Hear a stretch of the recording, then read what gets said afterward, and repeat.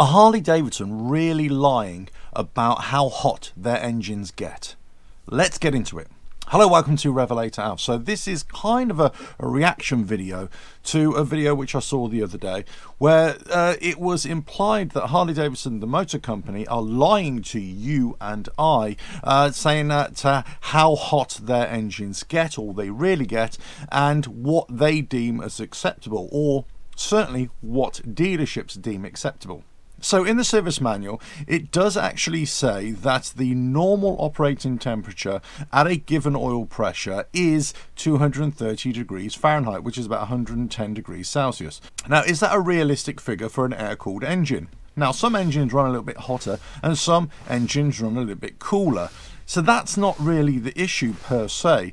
It's the figure that is quoted. So the real question is, are Harley Davidson lying to you and I as what a normal operating temperature is? So the other day I washed the bike and I wanted to see how long it would take for it to reach 200 degrees Fahrenheit, and that's when you do a hot oil check. And basically, as I rode around, it took about 10 minutes, not even that. So on a really hot day, you're going to achieve that a lot quicker, you would imagine. On a really cold day, possibly a little bit longer. But let's say 10 to 15 minutes.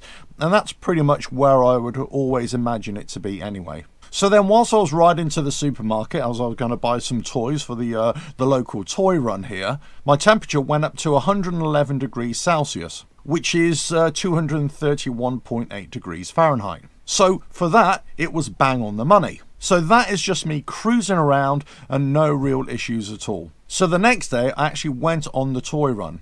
And you can imagine, although it was a cold day, it was about 4 degrees. The previous day was 7 degrees. I was doing a lot of parade riding, a lot of slow riding, caught in traffic. And on most of the route, I was just operating about 250 degrees Fahrenheit. Towards the end, I peaked at about 260. And then right at the end, just as I was in slow-moving traffic again and waiting to park up, I reached a maximum of 290 degrees Fahrenheit. Now, of course, this is in quite cold temperatures here. So you can imagine if you're in the middle of summer, really hot temperatures, you might exceed over 320, let's say. So the question is this normal? Well, whilst they quote 230 degrees Fahrenheit, 110 degrees Celsius, as a normal oil temperature, it doesn't necessarily mean that that is the only figure that they will accept. In fact, you would imagine that they would have built in a tolerance so that they can exceed those temperatures. So let's just say you're running at 240, 250 degrees Fahrenheit. Yes, it's running slightly hotter than their quoted figure of 230. And yes, if an engine is running cooler, that's going to be better all around for your efficiency. But it doesn't necessarily mean that there's any harm being done. Now, if you do some research, you'll find there's lots of figures banded about 230, 250, 260, 70 degrees Fahrenheit. And these are considerably more than the 230 quoted by Harley Davidson. But their bikes actually run a lot hotter than that anyway. But is this acceptable? Is this acceptable for them, Harley Davidson, and is it acceptable for you? Now, the question implied was whether Harley Davidson are lying to you. And personally, I don't think they are. You've got to factor in what an air-cooled engine is. It's going to run hotter, not necessarily because the engine generates more heat. It's just the way that heat is dissipated. Via air, it's less conductive than via liquid, either by oil or coolant in a liquid-cooled engine. Now, personally, I cannot see how any manufacturer can quote a normal operating temperature of 230 degrees Fahrenheit and be so concerned whether that temperature exceeds that momentarily or in certain conditions. However, Harley Davidson have addressed this with their EITMS system. Now, the EITMS is basically the system that shuts down your rear cylinder on your Harley Davidson and allows it to act as an air pump so that in slow-moving traffic or stationary traffic on hot days, you are going to get a cooler running rear cylinder. In fact, that activates at 287 degrees Fahrenheit or 165 degrees Celsius. Now, it deactivates at 275 degrees Fahrenheit or 135 degrees Celsius. Now, this wasn't mentioned in the video at all. In fact, there's no mention that Harley Davidson acknowledge that the engines are going to be running hotter Hence why they have this EITMS system in place. Now, I have quite a few questions here as to why some engines will be running hotter than others. And this wasn't even addressed in the video as well. So we've got to consider how the engine is running and what accessories it's got on it that will make it run hot or cold. Does it have a tuner on there? What kind of exhaust has it got? What kind of air filter has it got on there? And also, what is the fuel air mixture? Is it running lean? Is it running rich? Also, what is the oil level? And also, what is the type of oil being used? There are lots of variables here that will make an engine run cooler or run hotter. Now, of course, there is a sub-industry out there that is trying to sell products. And they're good products, yes. Bigger oil coolers, extra oil coolers, cylinder fans that will aid in cooling.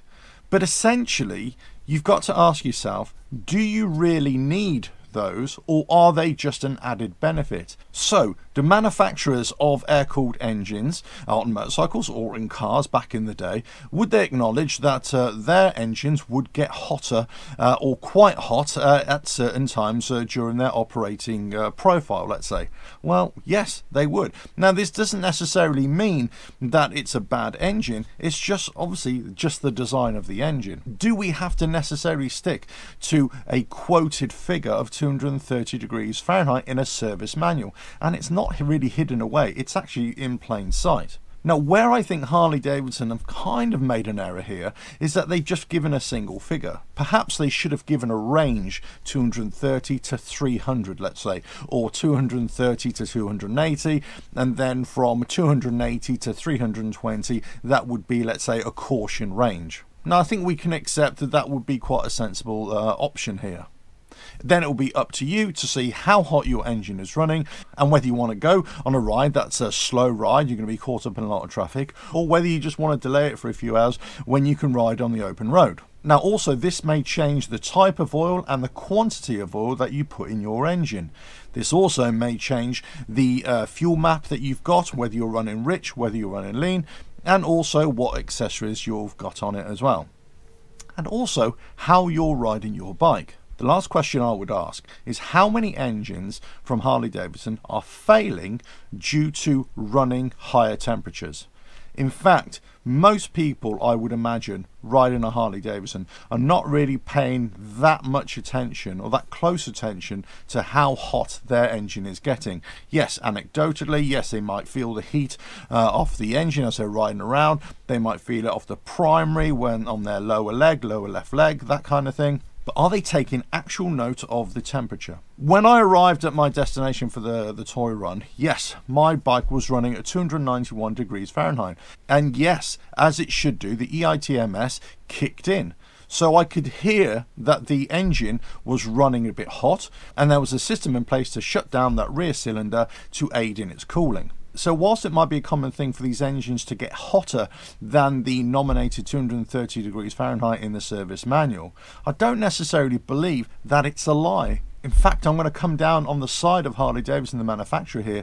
I actually don't think there's a real issue per se, in that there is a tolerance that they've allowed, there is a tolerance that is acceptable, as long as it's not prolonged, as long as it's not excessive, and we're talking over 320, 350 degrees Fahrenheit, let's say, then I think you're okay. I don't think there's a real need here to be so concerned. Now, does that mean that you want to run at those temperatures? Absolutely not. You try and get your engine temperature as cool as possible, but not too cool, of course, because that oil needs to operate at a certain temperature for it to be effective as well.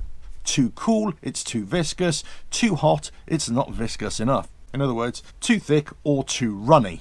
Either end of the spectrum, it's not really providing adequate cooling within the engine itself. Perhaps Harley Davidson as a company could acknowledge that their engines run hotter, and maybe they would adjust the service manual in the future to quote a range of temperatures rather than a single definitive temperature, that is 230 degrees Fahrenheit. But personally, I just don't think they're lying to us. I don't think there is some kind of hidden agenda here, and I don't think that you have to be so concerned about it. However, taking precautions, especially if you're riding in really hot temperatures and you're doing a lot of slow rides riding.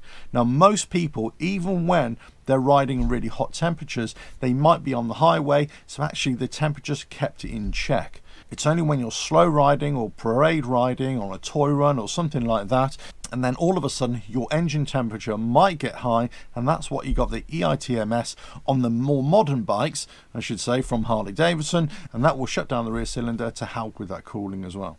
Anyway, this is my opinion. I'm not trying to dig out the other YouTube channel at all. I'm really just concerned possibly that there was an overemphasis on the company lying to you and I about how hot their engines get, or whether, most notably, whether the hot temperatures or the high hot temperatures are a real issue. I personally don't think they're a real issue to be concerned with, as long as they're kept in check. Anyway, over to you. Let us know your thoughts, and well, on to the next video, and I'll catch you again. Ta-da.